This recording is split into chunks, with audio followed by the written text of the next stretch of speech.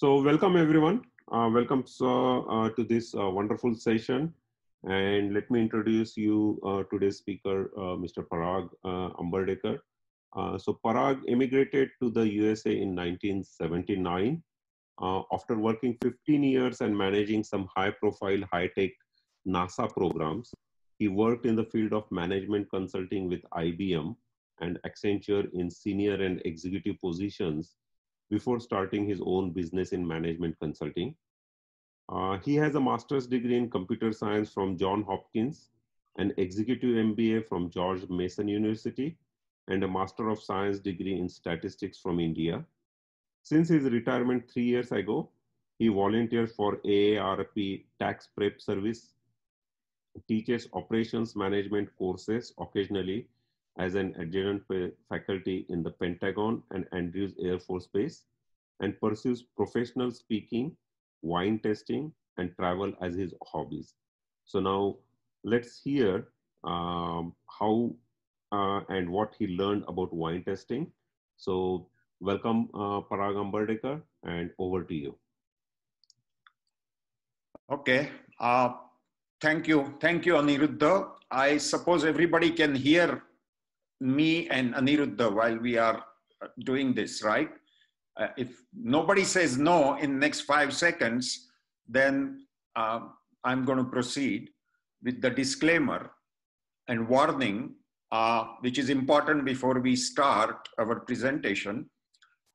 First of all, this program is for adults 21 years of age and older. If there is anybody on the call who is under age 21, you may watch the presentation only with your parents and parental consent. Neither Marathi Kala Mandal nor Uttaranga nor I encourage alcohol consumption.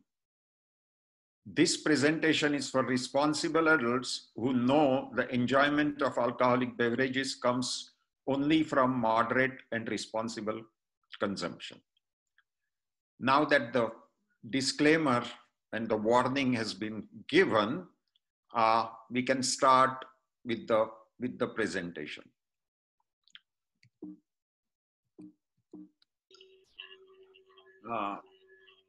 Aniruddha, are you there? Yes, I'm here. I'm not able to turn the slide. Are you able to? No, you should be. Enter the arrow keys. Yeah, it's not happening. Okay, press the escape key. Okay. Okay. Yeah, now you can go to the thing. Okay. We are still able to see it. Yeah. Okay. Thank you. Anyway, so today's topic is wine tasting.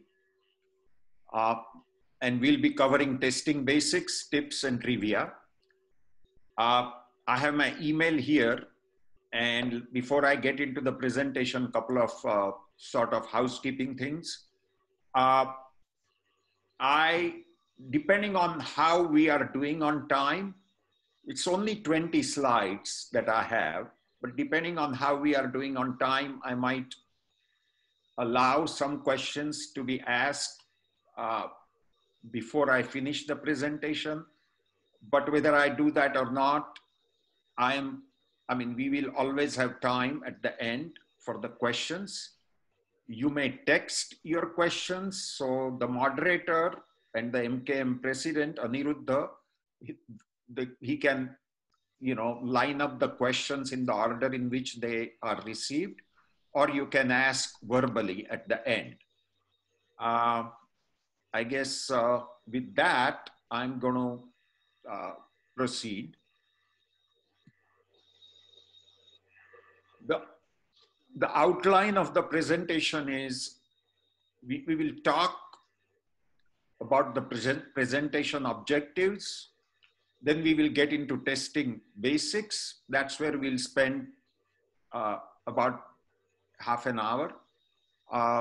And then we'll discuss test enhancing tips, price drivers for wine, buying tips, and some important historical notes, which are more or less, you can say, very interesting but important wine trivia. So there are kind of 4 objectives. The very first one is the most important. This is to make ourselves familiar with wine tasting basics. What does it include? What are the factors that you look at when you taste wine and you assess wine and even you buy wine? After this presentation, hopefully you will be able to describe what type of wine you like. And again, it may be a little too early, but when I say what type of wine you like, it's a little more specific than I don't like sweet wines or I like sweet wines. It's a little more than that. And hopefully you will be able to say the way I'm going to say as to the kind of wine that I like. If I go to a restaurant and a sommelier asks me, what type of wine do you like? Then I say, I like semi-dry wines that have medium to heavy body with a little bit of oak and a good finish. Now, it may sound Greek to you right now, but hopefully by the time we finish the presentation, you will be able to say that with a little more practice and a few more wines tested with what I'm discussing here today. Of course, because this is a remote call and we are using Zoom, we can do that. Other times when I do this presentation, it's generally followed with tasting 3 or 4 wines and applying the concepts that I'll be discussing in these slides. So anyway, you can do that later on your time. The third thing is like, you'll be able to talk about wines with a little bit of an ease and at social and business function. And you will get better value for your wine dollars that you spend. And this is important because this is where I want to indicate as to how I learned about wines and what I learned. And it relates to the third bullet. When I was with IBM and Accenture, I was traveling 100% and I was in a senior position many times managing all the engagements within a Fortune 500 client. So in a commercial world, unlike government contracting, it's very common to entertain clients once a week or twice, once every 2 weeks. And my clients were senior VPs, executive VPs, CFOs, and sometimes CEOs. So I used to be lost completely. And if I was paying with my company's expense card, generally, as you know, most of you know, the convention is the person who is paying the bill picks the wine.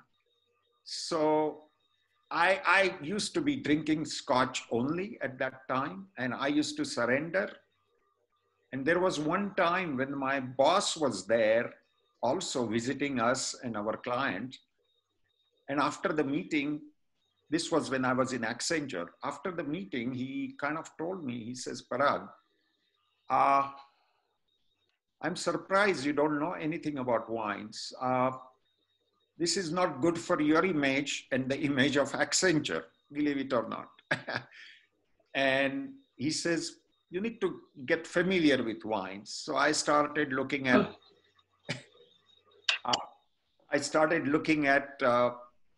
courses that I could take. And around that time, I also had another client local in Alexandria, Old Town Alexandria.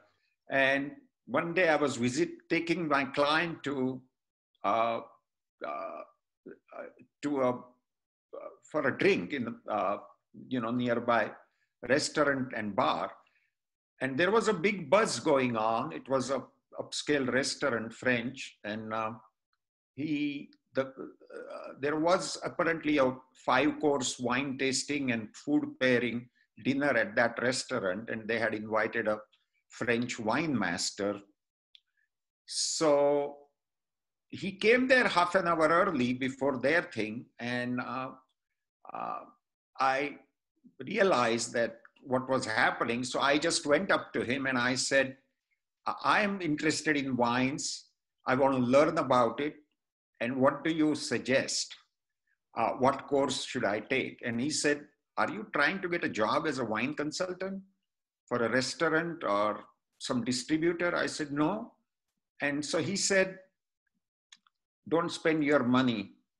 Actually, he said, don't waste your money on these courses. He said, I'll give you a couple of books, read them and experiment them, and then you will learn over time. And I said, maybe it was just one wine master who had that. So I repeated that thing in that restaurant 2 or 3 more times. And an Italian winemaker and California winemaker, they all told me the same thing. If it was my hobby, I wanted to enjoy wines more and learn more, I didn't need to go for that. And so I followed their advice, bought the books they had said, and started reading and making notes and observing. And that was 20 years ago. So over the last 20 years, I have kind of acquired, so to say, whatever I'm sharing with you today. So with that, so I don't have a diploma or a piece of paper to show you that I completed a such and such wine tasting course, but I think I have 20 years and some great recommendations that these people made. And I used to also ask them. So anyway, with that long introduction, let's get into the actual presentation. Wine tasting is a sensory experience, requires all the senses except the sense of hearing, really. And, you know, eyes, nose, tongue, it's very, very easy to figure out. But some of you may be wondering what touch is, and that is to figure out the finish of the wine. And we will cover that in the next few slides. There are 2 methods of wine tasting. One emphasizes assessment mainly through your eyes and nose. And it may be hard for you to do that. I mean, you can assess all the aspects with nose and ear, nose and eyes, but you can do a lot of assessment if you have experience. This method is hard for newcomers, but it's popular with the professionals. And so we are going to focus on method 2, which uses eyes, nose, tongue, and throat for testing. It's kind of easy to grasp, and it's very popular. So the rest of the presentation, we are going to focus just on method 2. So now let's see what are the different aspects of wine that you can taste and appreciate. And there are 8 standard ones. The one on the left are relatively easy to taste, you know, color and appearance, aroma, acidity, body, finish. And then there are some that are hard to taste, like balance, tannins, and minerality. So we'll spend a couple of minutes on each one of those and see what we can do and which way you can test it better. Before I get into the nitty-gritty, I want to caution you on terminology. there is no standardization on wine terminology. And so the same aspect or the same thing can appear in multiple different ways, because what people are comfortable using it. So aroma of a wine may be described as nose or flavors. Degree of acidity can be described as dry, semi-sweet, sweet, whatever. And I know some of you engineers, and especially those who are in the chemical engineering, they are wondering how can acidity be, you know, the same as or opposite of sweet. So we'll talk about that in a minute. And then tannins in a wine are sometimes described as astringency. So don't get confused with that. I just wanted to, I'm going to use the terminology that is easy to grasp, and we will stick with that. But keep in mind that aroma may be described as nose or flavor. So anyway.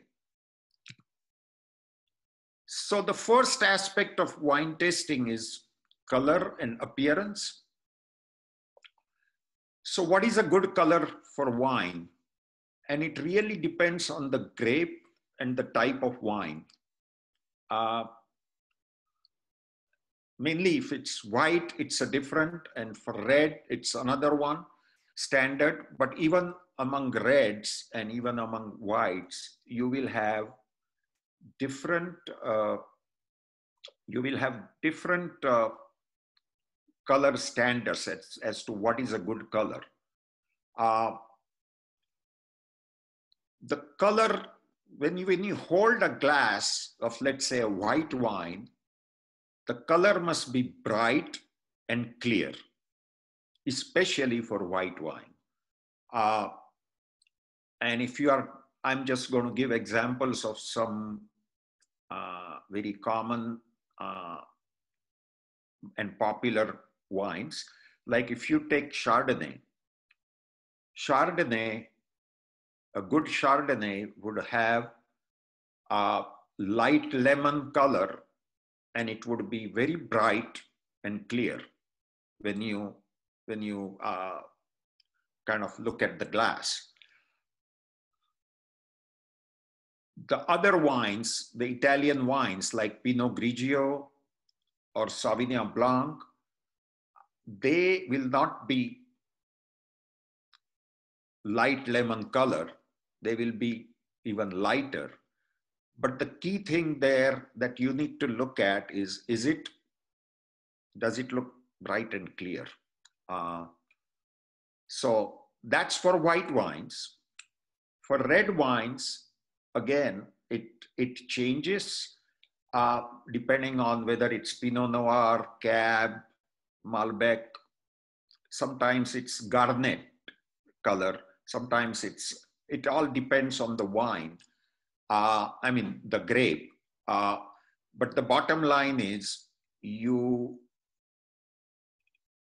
need to hold the glass, look at that, look at the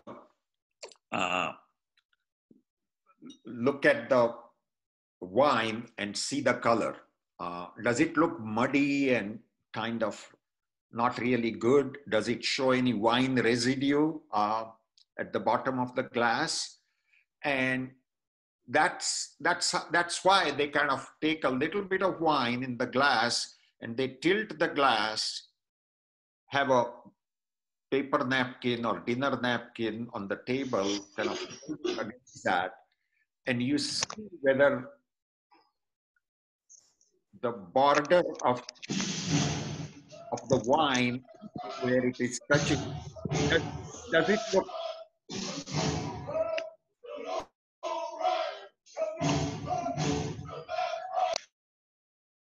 okay? All right. So you can see a ring, bluish, and that's kind of advanced. That's why I'm not demonstrating it here.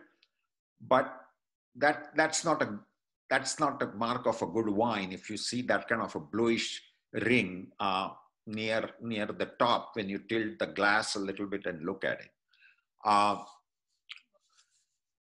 Wine residue, you can see sometimes in wines. It's generally harmless. Residue is seen more in red wines, and that happens mainly because the winemaker, the vintner, the vineyard, didn't filter it, or it was not preserved very well, where you start forming tannins, start forming clusters, and they collect at the bottom. It's really not harmless. But if you see that on a wine that is barely 1 or 2 years old, that is a flag. So that's what we can talk about color and appearance. I'm just going to ask, are there any quick questions on this? No, so far we don't have anything, and Okay. I think let's go with the flow, and we will have the question at the end. Okay. The aroma. That's the second aspect that you generally, it's easy to see. Generally has aromas except for some white wines, and depends again on the grape and what kind of aromas you get. So I have listed some common ones. On white wines, you get fruit aromas, melons, lime, vanilla is very common. Sometimes you get even cardamom. In fact, yesterday I was having a wine that I had bought from Total Wines. It's called River Road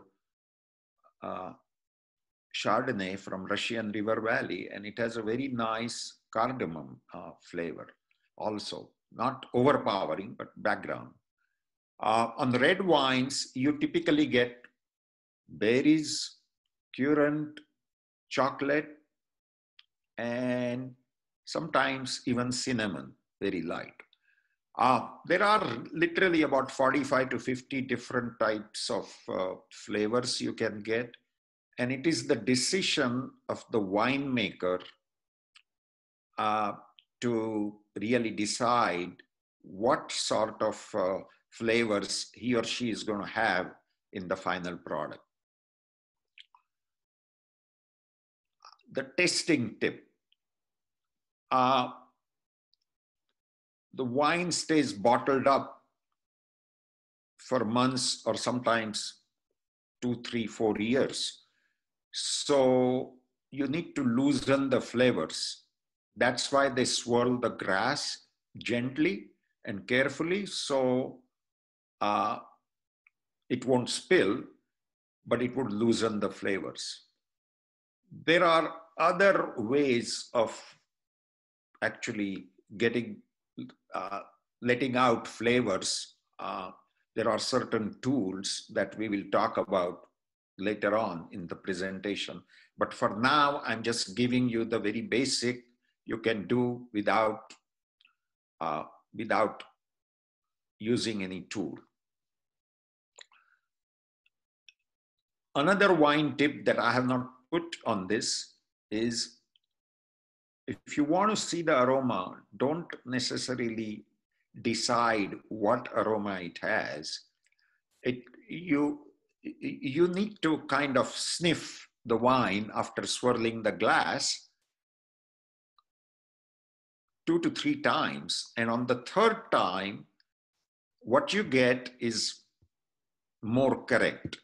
It's hard. It's not very easy, but if you kind of try it a few times, you will get the hang of it, and you will be able to see what all you have. And the other thing is, these days on Google, you have everything on Google. Put the name of the wine. It will tell you, and if you see, there are certain things that will give you the tasting notes. It will have certain flavors, and then you can say, okay, it has melons. So this wine. So I'm going to see whether I can detect melons. But that's how you'll be able to do more and more calling the flavors on a wine and enjoy the wine a little more.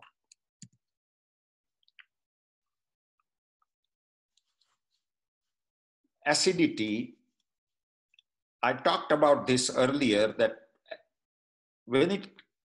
as it relates to wine, the acidity and sweetness are kind of opposites. And let me explain that a bit. See, when the grape is there on the wine initially, it is all acid and very little, if any, sugar. And as it stays there in the sun and gets moderate amount of rain, then the ripening process of the grape starts. And during this ripening process, the acidity starts going down and the sweetness starts going up. That's why in the case of wine, acidity is the opposite of sweetness. So if there is more acid in a wine, it has less sugar. And when it's very sweet wine like Moscato, it has very little acid. And again, how much acidity or how much sweetness a particular wine will have, again, depends on the vineyard and mainly on the wine master who is in charge of making the decisions related to wine. White wines have less or no tannins because they are made from the juice of the grape, not the grape skins. But they still have a little bit of little bit of tannins. They are tannin is hard to taste. And generally, the best way to taste that is on the back of your tongue, where bitterness can be tasted. Same wines I'm giving as examples that have very good tannins, and they will have that soft velvety feel all the way from this $20 ITER bottle to $80 to $120 Caymus cab. This is the last aspect, and perhaps after this, if there are any questions, can open it up for questions. It's 4:15, and I think we are doing well on time. But anyway, last thing is minerality. It's very difficult to explain and a very controversial aspect. The best way to describe that is really it's a stony taste. Generally, not generally, it's most of the time it's only in white wines that have crisp acidity and lower alcohol. That's where you can taste. Most people do not like that minerally feeling. You know it when you taste it, it's unmistakable. But one of the wines that has a very good minerality without affecting the overall taste is this Meiomi Chardonnay from California. Decent price.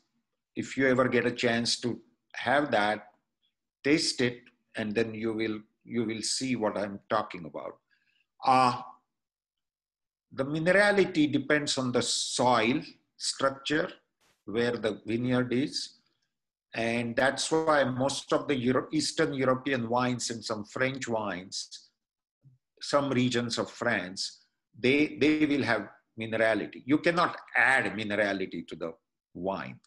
So anyway, that's that. So there are a couple of taste enhancing tips, but I'm just asking, are there any burning questions? Are you getting any questions, Aniruddha? Yes, we got a couple questions. So let me go and read it for you. So the first question is, what aspects of wine are affected by age? Why is age so important? Okay. When you age the wines, like I said, the tannins get resolved. They become smooth. Uh, that's number one. The other thing is usually wines are matured for some time, at least in oak barrels or oak casks. And when you store it in oak, it enhances the flavors of the wine, and it kind of gives a very light, oaky, toasted taste to the wine. So when you age the wines, those are the two aspects that really get enhanced. But if I may say so, this is like aging the wine is becoming, as wine industry calls it, old school in quotes concept, because old school was, you mature the red wines, especially multiple years, then the price goes up, vineyard makes more money, people are happy, willing to pay the price. But over the years, the French oak casks or barrels have become in short supply, and they have become expensive to the point where many small to medium-sized vineyards can't afford to really do store in French oak casks for not even for a year or two. And so that's when they started the old school, and they found a method of aging them in stainless steel containers that do not give as much flavor and as much oaky feeling, but it also is good for the price, and younger people are able to afford those wines. So anyway, pretty long. Hopefully I answered the question. So what's the next one? On the similar line, there's another question which says that is older the wine, the better? I mean, we might have heard mixed reviews or mixed views from the bartender, particularly in the Texas bars, which serves expensive wines, that these are the old wines, we do not guarantee their taste. So is older the wine the better? It depends on how well it is preserved and what type of wine it is. And I'll tell you, generally white wines that are available in the retail store, the white wines, those wines have maximum of 5-year life. So you will rarely find white wine preserved for years and years and years. There are some, like in 2008, I was in Paris and I went to a formal French restaurant, and their wine list was 32 pages. And I really surrendered. I said, I don't know what to drink. I am into wines, but so then they said, you want to see our cellar? And I said, okay, show me your oldest white wine. They had a 1923 Gamay, white wine called Gamay. They showed me that. But the longer you preserve them, the longer, you have to recork them a lot of times. And that's what I meant by preserving the wines well. What happens is the cork starts rotting, literally, if it is not properly preserved. And the best way to preserve the wine, any wine, even if you are going to consume it in 2 months, is to keep it horizontal, not vertical, because that keeps the cork moist and it prevents decay. So there are a lot of factors. So it's true that the older the wine, the better it is not necessarily true. But for some well-made wines, older the wines is a good one. To give you that example that I already talked about on the previous slides, Caymus Cabernet is considered kind of the king of Cabernet. It's a California vineyard. Wagner family owns the vineyard. Their standard 2-year-old Cabernet is $80. Somebody gave me a gift of 2004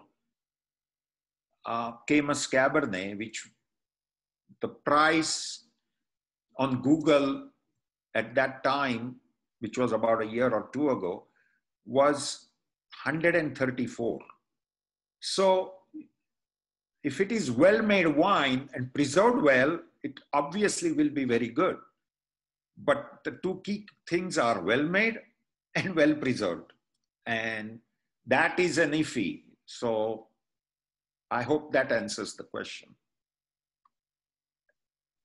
Okay. Yes. And then next question what we have is that about the wine color or aroma and taste are basically directly related to how the grapes used for making the wine are cultivated. It also depends upon the kind of soil on which grapes are grown. So depends upon the nutrients used to cultivate grapes. So what are your thoughts on these things? This is more like somebody is informing me about this than asking a question. So I'm sorry, I'm going to have to ask you to repeat the first part of the question, Anil. So it says that the wine color, aroma, and taste are directly related to how the grapes used for making the wine are cultivated. So depends upon the nutrients used for cultivates grapes. Does the taste or aroma may change it? Yeah, I have a question and maybe a slight correction. Most of the aroma, like I said, chocolate and vanilla and all of that, you don't get that from grape. Where does it come from? It's not even additives. It's not artificially added to give you that. It really comes from the type of yeast that is used in winemaking for the fermentation. So there are 10,000 plus different types of yeast, and it's the decision of the winemaker as to what type of wine and what type of taste does it need to have. So that will tell you that the aromas, certain aroma, yeah, red wines, berries, it's a standard that is natural from the grape. That you will get that, but some of the other types of aromas really come from the type of yeast that you use. True, minerality, aspects like minerality come from the soil. But again, depending on what type of wine you are trying to make, they will adjust the fermentation process. They will do a lot of decisions. I mean, I don't know enough about the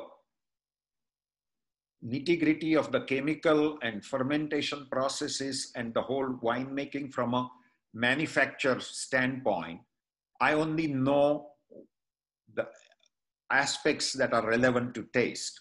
So yes, it depends. It has a basic taste that the soil would give.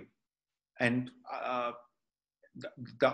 the example that I can give you is, you take any white wine and especially Chardonnay from Australia, you will get like a zing on your tongue, which is unmistakable. I can close my eye, blind taste, somebody give me Australian wine, white wine, and I can tell you that this is from Australia. But that is all about soil. So in that sense, some basic taste will depend on the soil, but there is some room to maneuver it based on the wine making and the rest of the process. So hopefully I answered that question. Yeah. So based on that thing, do you have a specific region wines that you like? I mean, now you just mentioned that the soil temperatures and all those things might come into play, like the Australian wine. Yeah. So do you have a specific region wines that you like? Yeah, it's going to come out in the subsequent slides. So okay. I would keep it there. But again, one point I want to make is what I like may not be what you like or anybody else likes. It's a wine preference is a very personal choice and a very personal decision. And you should never apologize or make excuses for why you have that. It's your call. You just need to be able to know what type of wines you like and get those wines and enjoy those. That's, and tell people why you like or what you like. That is how I will look at it. I'm giving some examples in the subsequent slides on the, what you call certain regions, domestic regions, from which you can, I mean, generally the grape quality itself to begin with is very good. And so the wines made from those regions, you can, generally they are better quality. So I'll talk about that in a minute. Okay.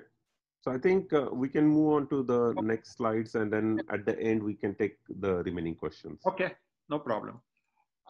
Thank you, Aniruddha. The taste enhancing tips. A key part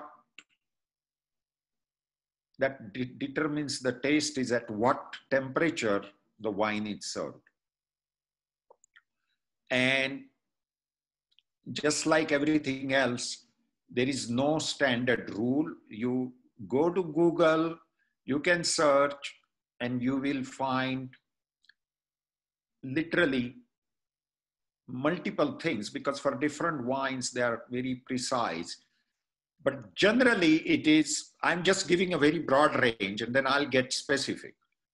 But for both red and white, it typically goes from 45 to 65 degrees.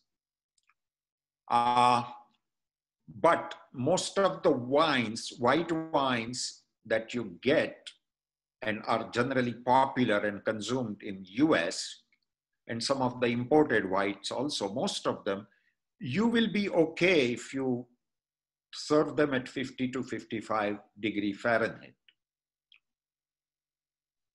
Now, red wines, it gets a little more controversial because most people say red wines should never be put in the refrigerator and serve at room temperature. But room temperature is a very, very variable concept. If you are in Mumbai and the room temperature there is at 85 and you serve a very good red wine, it's going to affect the taste and it's going to mess it up. If you are in US on the East Coast in summer and you maintain, let's say, 72 degrees in your home, and you serve at 72 degrees, it's not as bad as being in Mumbai and serving at 85, but it will still affect the taste a little bit. So most red wines that are consumed here are typically, you won't go wrong if you serve between 62 to 65 degrees. So this is the rule I use. I put in summer, I put red wine that I'm going to serve to my friends or my family. I put it in the refrigerator 15 minutes. And literally, if you want to see how wine affects, pour something in a glass, leave the rest in the bottle, and serve it at different temperatures and see. If you want to really test, test the hypothesis here. But the key question is how do you gauge the temperature? So there is actually, believe it or not, there is a wine thermometer. I'm going to try and show this, but do I have to, are you able to see it when I hold it up? Yes. Is everybody able to see it? Yes, yes, we can see it. Okay. So this is the wine thermometer, and the way it is used is after you open the bottle to serve, it is put there, and then you remove it and you get the temperature. So that's the wine thermometer. So you serve the temperature serve the wine at the right temperature. You can also use aerator for heavy wines, heavy red wines. This is a very small and cheap contraption. This is, are you able to see it? Yes. Okay. So you pour the wine into glass from the top, and because it passes through the air and it kind of here, whatever the mechanism is, you will see air bubbles. So it pushes air through the wine and loosens the flavor. So that is the aerator for red wine. There is a more fancy aerator like this that you put on the bottle and then push the button here. So it all air comes through this directly into the glass. This is like $100, this contraption. So anyway, that is the second tool you can use to enhance taste. The third tool is the right kind of a glass. And you might think that I'm really totally anal about it and getting to ridiculous lengths, but no. There are different types of glasses for different types of wines, believe it or not. There is a company called Riedel that makes expensive glasses. And I'm just going to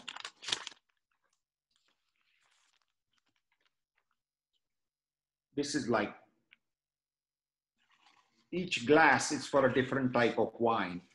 For some wines, they have 2 or 3 different types of glasses, but it's like, this is a Sauvignon Blanc glass, and lighter wines that you can use. The interesting thing is this. This is a Pinot Noir glass. If you see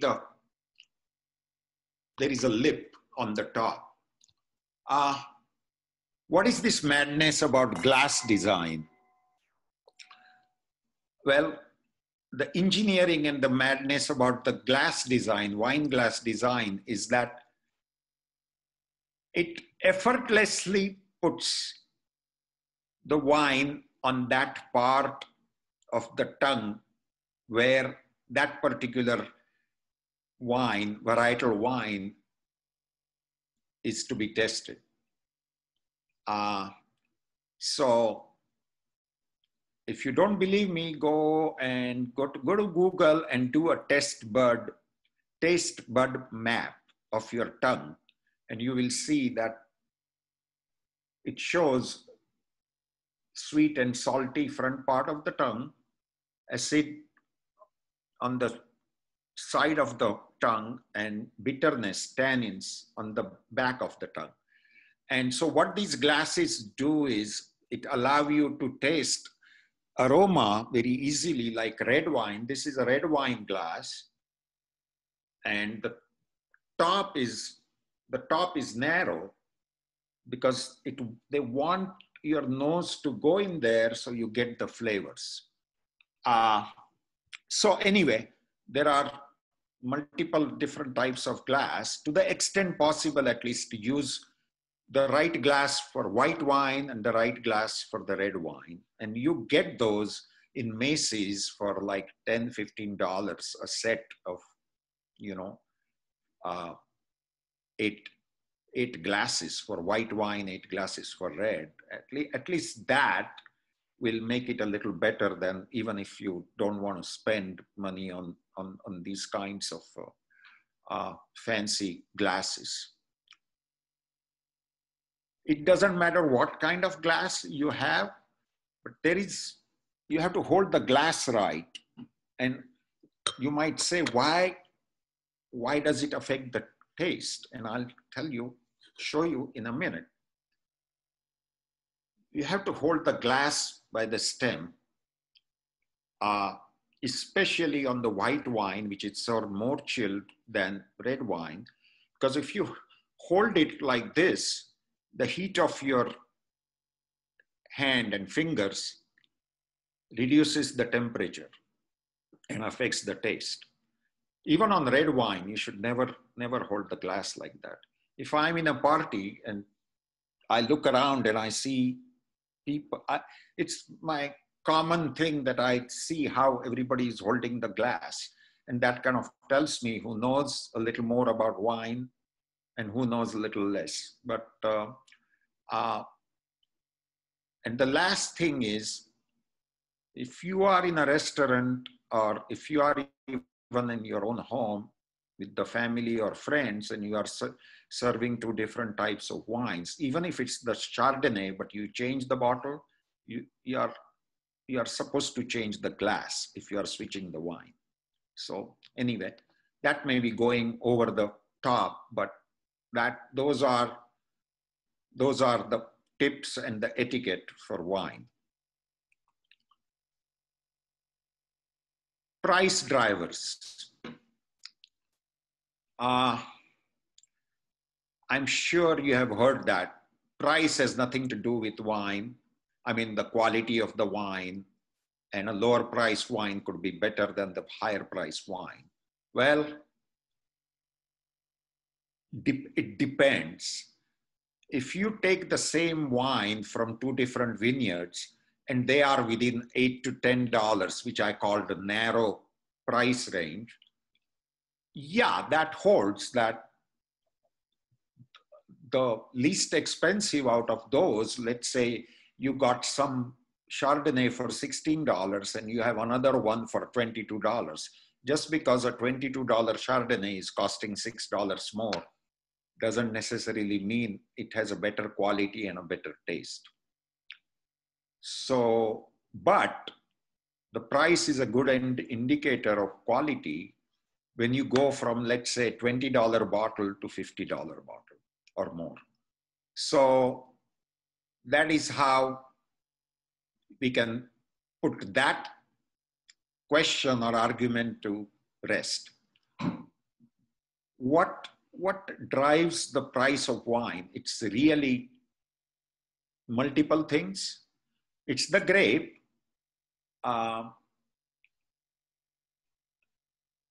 Grapes like Pinot Noir they don't grow everywhere. They can't grow everywhere. Versus grape like Merlot. I'm sure some of you have seen the movie Sideways, where they really talked about Merlot and compared Merlot to Pinot Noir. So because Pinot Noir can be grown only in certain regions, the total volume of Pinot Noir grapes produced is much less. As a result, any Pinot Noir is typically more expensive than a Merlot. Simple. Is it vintage or not? And vintage, what that means is the year in which the grapes were harvested. If you see a vintage label on a wine bottle, what that means is it is about 80 to 85% of the grapes used in making that wine are from a single year. And you might wonder why is that? Well, think about the problem of a vineyard. They are selling the wine nationally, like Kendall Jackson. They need large volumes of grapes. And depending on the taste of the grape and the climate and variety of things, the taste may not be same. So then they have to get grapes from other years that are frozen and used to maintain the taste. So that is what vintage means. Different countries have different rules, and let's not go into that much detail, but it's like South Africa and Chile, their requirement is only 75% of the grapes used from a given year, then you can call it a vintage. California and most other countries is about 85. And I think certain regions on Napa are 95%. So that's why when you see the vintage on the label, it commands a little more price, and it's a little more assurance of a better quality wine. Age of the wine, as we talked about for a few minutes. Length of the time wine is matured in oak casks. Good balance and good finish generally get higher price. And then the new school versus old school. New school, like I said, is what that means is very environmentally conscious way made. So stainless steel, fermentation in stainless steel as opposed to oak barrels, and made with a very environmental conscious way with little or no additives and all that jazz. So depends. So new school also could be as expensive as old school if it is like completely organic, it has organic label and all that jazz, because organic label means they are not using any pesticides, they are not using insecticides, and that doesn't seep into the soil and get into the wine. So that's also new school wine. And of course, the overall taste as to how, this is where the winemaker puts his or her skills into the mix. Now let's talk about, you go to wine shops a lot of times,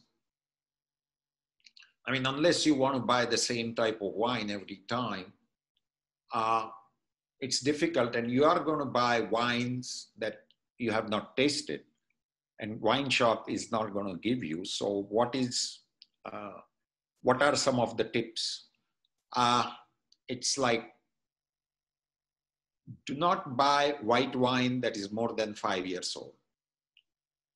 I would even say 3 years, but definitely not more than 5 years because of the limited shelf life of white wine, unless it is really preserved by a very good vineyard in a very laborious way.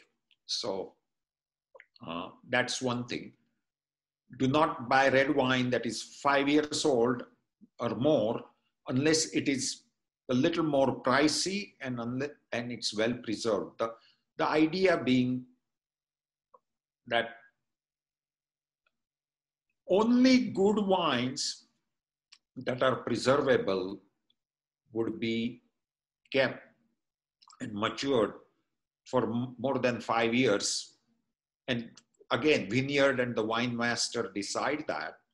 So, and again, that will push up the price. So if you get $10 or $15 red wine that is more than 5 years old, the bet is that it is beginning to spoil, or it may have already spoiled a little bit. So that's the reason for that. There is vintage label on a good bet. That's a good bet on a good value. I just described that in detail. Estate bottle, reserve, these are all good bets.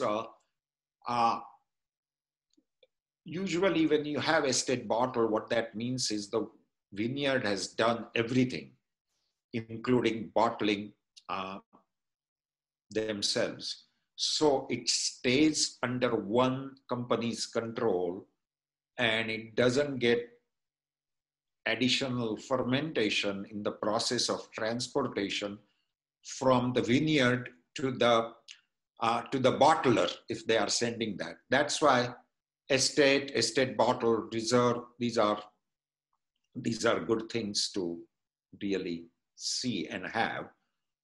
Now I'm going to give the regions from domestic regions. For somebody had asked questions and I deferred it to later slide. So good domestic wines are, domestic regions are from white wines from Sonoma, red wines from Napa, Washington State, Oregon State. These are up and coming, Washington and Oregon. They are making good quality wines. White wines for that. I'm talking about Sonoma, Washington State, Oregon. Good domestic reds are Napa, Russian River Valley, and Willamette Valley.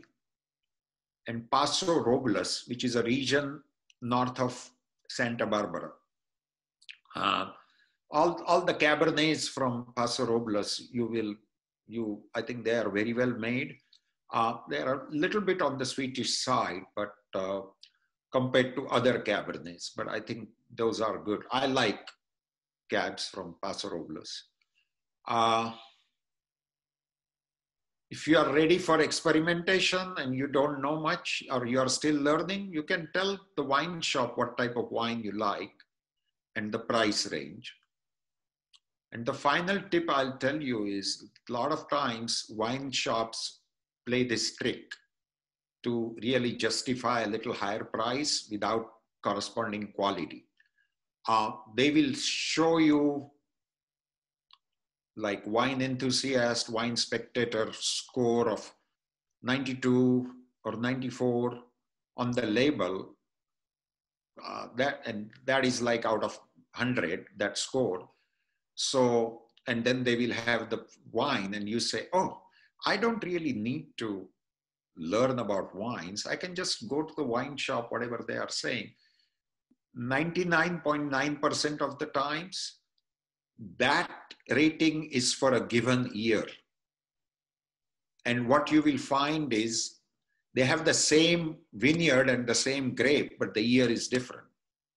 And year makes all the difference because every crop is different. So be careful.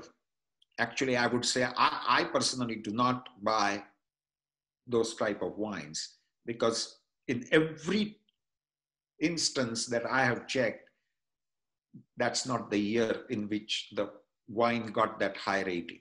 So anyway, that is, I think we are on last one or two slides now. Buying wine at a restaurant. Let the sommelier know what kind of wine you like. Hopefully, you'll be able to at least pick up on a couple of aspects of wine tasting that we covered. But again, what I said in the beginning, if I go there and go to a restaurant, sommelier asks me, I say, I like semi-dry. And of course, I tell them I want white or red. But after that, I say, I like semi-dry, medium to heavy body, little bit of oak, and a good finish. And that gives them an idea. and they will recommend 2 or 3 bottles that you can buy. Another tip. This is a wine consultant who shared that with me.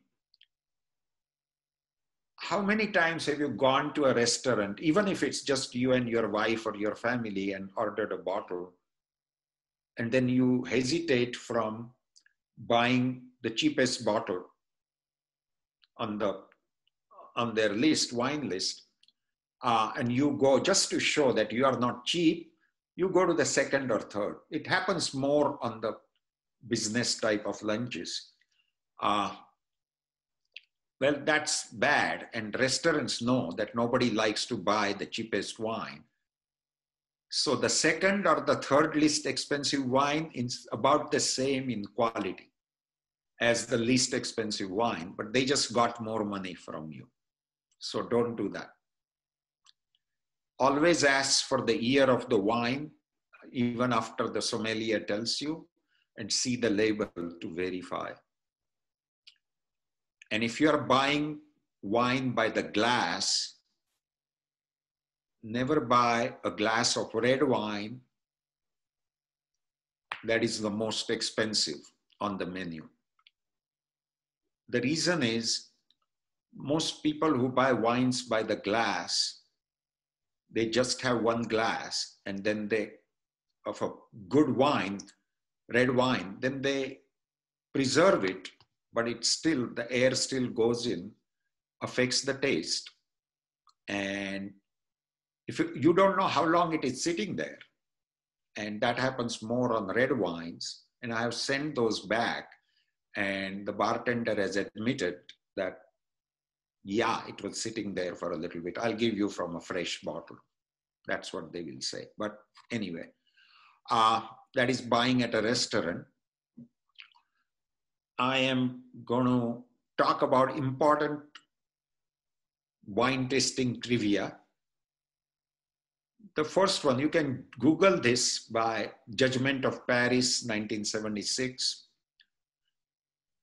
Will give you a lot of information, but this is the Judgment of Paris that put the California wine industry on the world map. That's why it's important. Until then, Californian wines were really looked at as if, you guys are kiddos, you are just learning how to make wines. That was the European attitude and mostly the French attitude. And they had a contest of blind tasting where I think several wine experts were going to do blind tasting. And of course, most of the entries were French and Italian, and there were 2 vineyards that sent wines.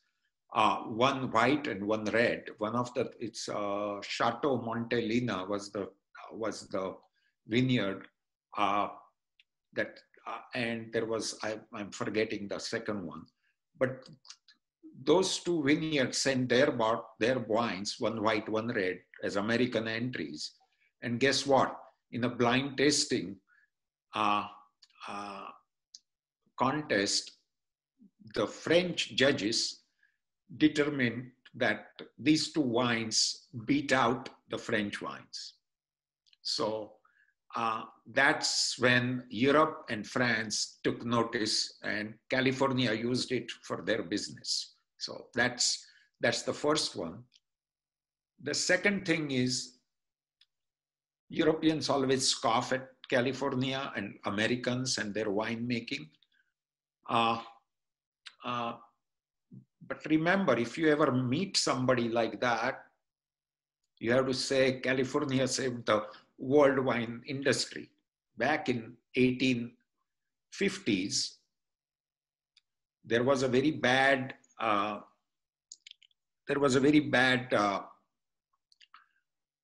kind of infection that the vineyards got, and most of Europe and almost all of French vineyards were going to be destroyed. And it went on for several years, 3-4 years. And then some of the viticulturists realized that the California wine roots, the vineyard roots, were very strong, and they were resisting this uh, bacteria called phylloxera. And so they came up with an experiment and grafted the California vineyard roots into with the French and the Italian, and that revived the French and the European wine industry. Finally, Institute of Masters of Wine. There is an institute, believe it or not, and of all places, that is, it is in a country and in a city that is not known for wines. It's in London. It started 65 years ago, and they have an exam that they give every year. And you get, when you pass that, you get a degree called Master of Wine. Every year, about 7 or 8 of them pass, no more than 10. And just to be allowed to appear for the exam pushes up your wine consulting rate as a consultant or your salary. So it's very prestigious. And only one example I'll give you. They give you blind tasting wines, about 12, and you have to blind test them and typically talk about the region in the world from which the grape came, which is, I think, very difficult. But anyway, so if you have the interest and inclination, look these up on Google and you will find more interesting information. Now, this is the last slide, but then I want to end on a note that after hearing this presentation and after knowing a little bit that I have tried to give you, hopefully you will do better than the man who is at the wine shop asking for wine in the last slide and a cartoon. He's saying, I don't remember the name, but it had a taste that I liked. So hopefully you won't do that. And you will be a little more specific. And that's my presentation. Thank you for being there. Thank you for listening. If there are any questions, depending on time and everything else, Aniruddha, I'll take few. Yeah, definitely. So we have few questions. So I will go and I will try to merge the 2 or 3, or some questions are already answered by your slides. Okay. So one question is that please share your thoughts in general, what kind of wines go best with what kind of Indian non-vegetarian dishes, like wines that complement Indian spices in lamb, chicken, and fish? Aha. Okay. So we are getting into food pairing, and I had not, because I wanted to limit the presentation within the time frame, I had not talked about it. But let me give you a general rule. And again, that is an old rule. Now people are beginning to experiment, but generally, you have wine that is opposite of the kind of food that you are eating, meaning Chardonnays were popular because American diet was very bland and had meat in it. So that's how Chardonnays became spicy. You will be surprised the drink, the wine that is considered ideally suited for any kind of Indian dish, because Indian dishes are spicy. And there is a German wine and a German grape called Gewürztraminer. That is what is recommended ideally with Indian spicy food.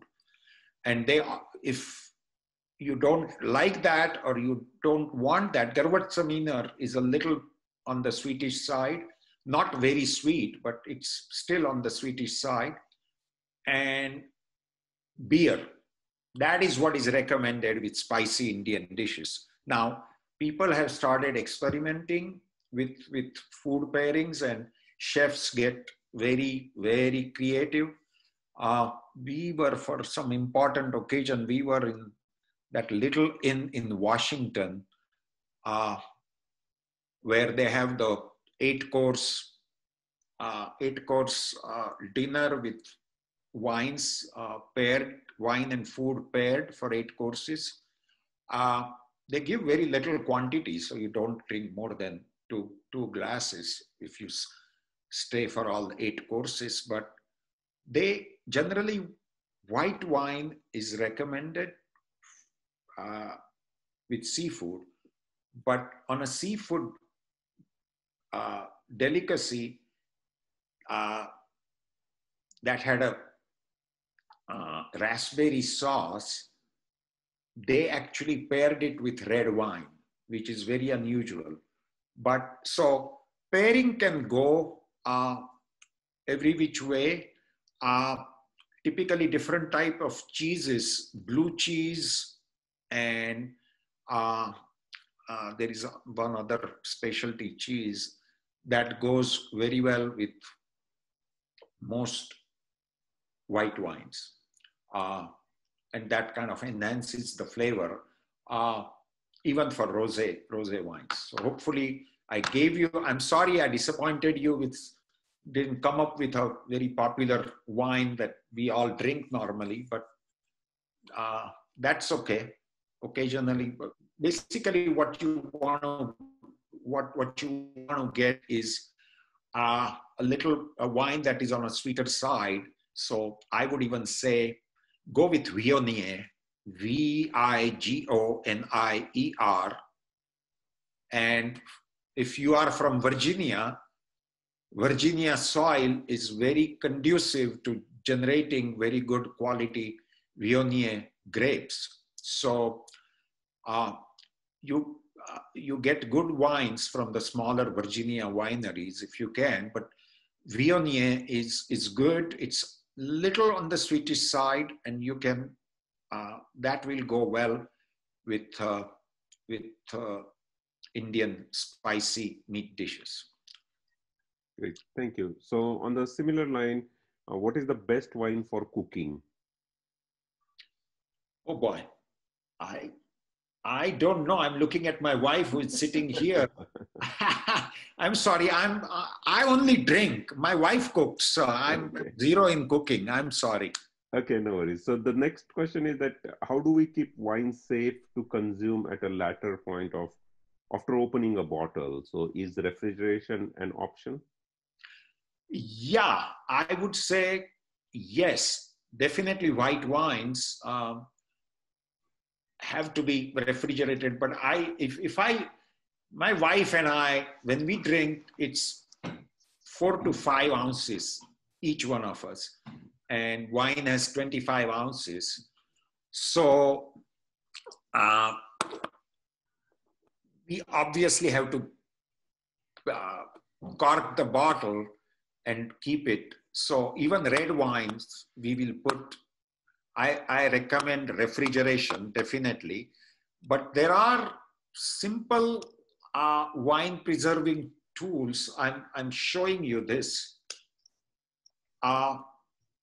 This is a very simple one. These days, it's very old, has lasted 8-10 years, but these days you don't get this kind of a thing easily. There is another one also. Basically, you put this in the wine bottle half finished, and then you are basically pumping the air out like this. And as you pump a few times, as the air gets out, it becomes harder and harder to do this.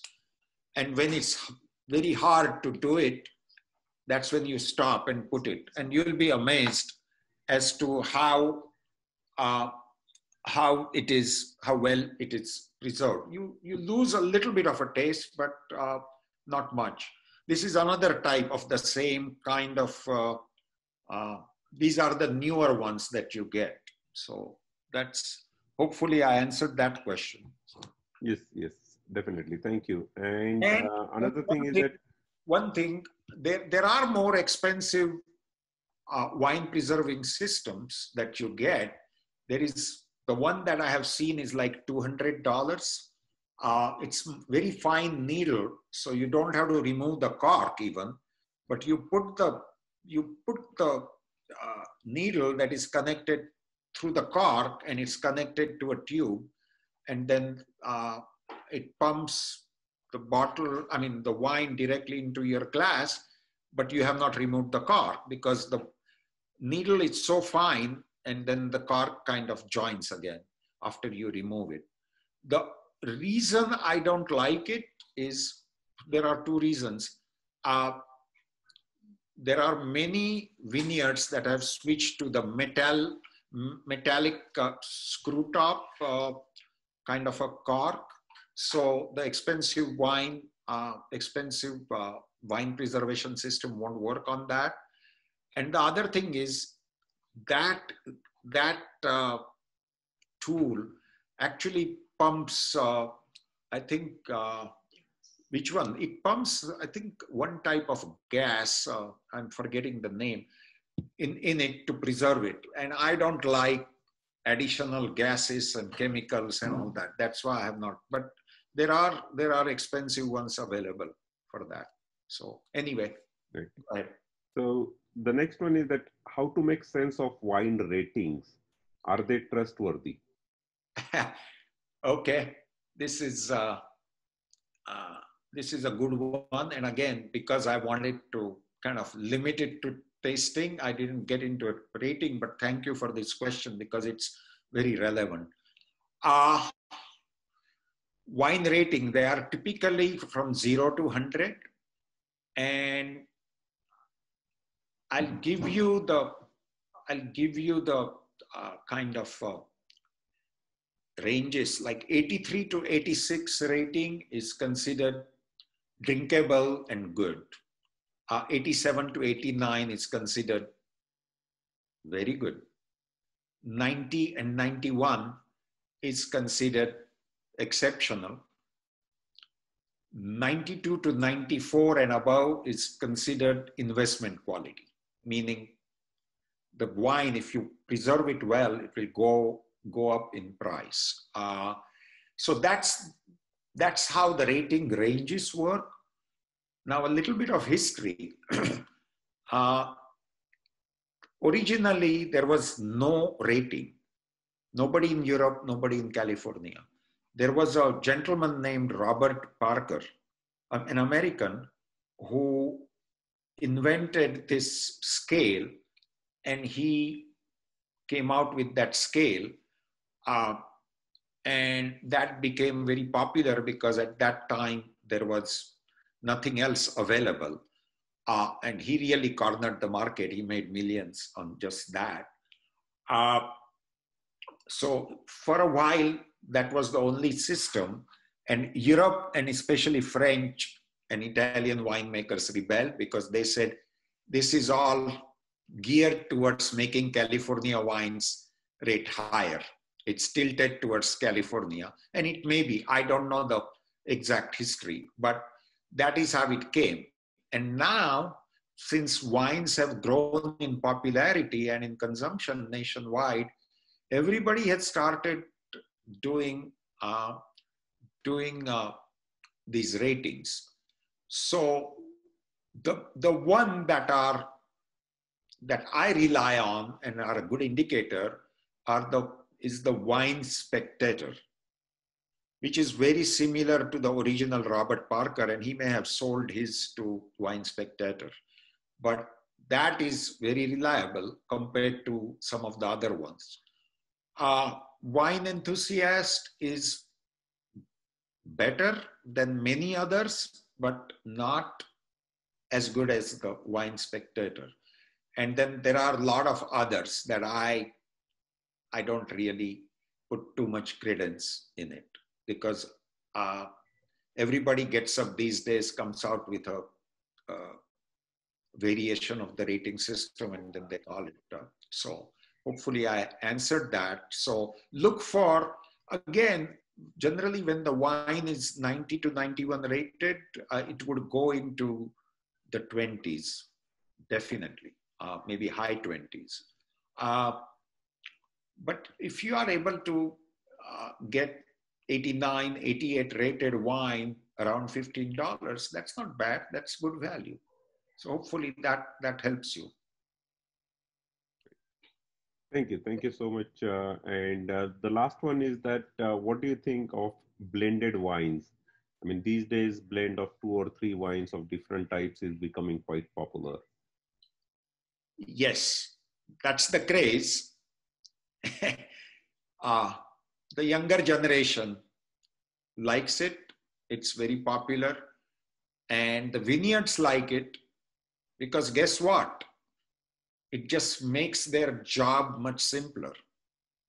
I personally do not like blended wines for the simple reason is I look at a wine as a sort of a work of craftsmanship and work of art. And when you blend wine, do you know how they come up with the blended wine formula? It's literally trial and error. You mix this much of this grape, this much of this grape, and then they give it to a small focus group of wine tasters. And they say, which one did you like? And then based on the profile, and then they would do that. That according to me, is not winemaking. But now the California vineyards like Robert Mondavi, William Hill, they have started making very expensive blended wines, and they are good for tasting. And I like them, but I wouldn't pay $70, $75 for a blended wine bottle. And I won't buy a $20 blended wine bottle because that's just my preference. It depends on how you look at it. But then most young people with limited wallets, who cares? If you like it and it's a good value, it's cheaper, fine, enjoy it. If you like it, fine, don't make excuses. So that's my stand on blended wines. Yep. Thank you so much, Parag Ambardekar ji. And I think we really appreciate having you giving this informative session. I see in the chat there are so many kudos and thanks to you from many people, and I will send you the chat later on. But definitely, it would have been much more, what I will say is that much more interesting if we could have really did the face-to-face with the wine tasting. But definitely we will see it after post-COVID-19 days. Definitely we will try to arrange some kind of thing. I'm open that, and that's how I normally do this. And it may have been a little dry and a little more theoretical, but at least it gives you some information. But I forgot one important thing. I was going to do that in the beginning, but I'm doing it now. So I'm sorry about that. I want to thank Marathi Kala Mandal, Uttaranga, and all the people who joined today. First of all, Marathi Kala Mandal and Uttaranga to give me the chance to present this. This is one of my hobbies. I don't do it for money, but so thank you very much. And also want to thank Aniruddha Bhakre and Rajani Zoglekar because I was working with them about this and all the help that they gave in terms of arranging and organizing the program. And finally, without you guys participating, I wouldn't be,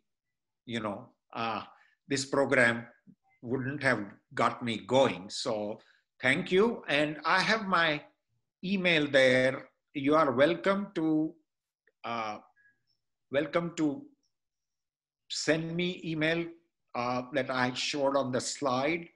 I don't give the cell phone only because I screen calls, and if I don't know you, I won't accept it.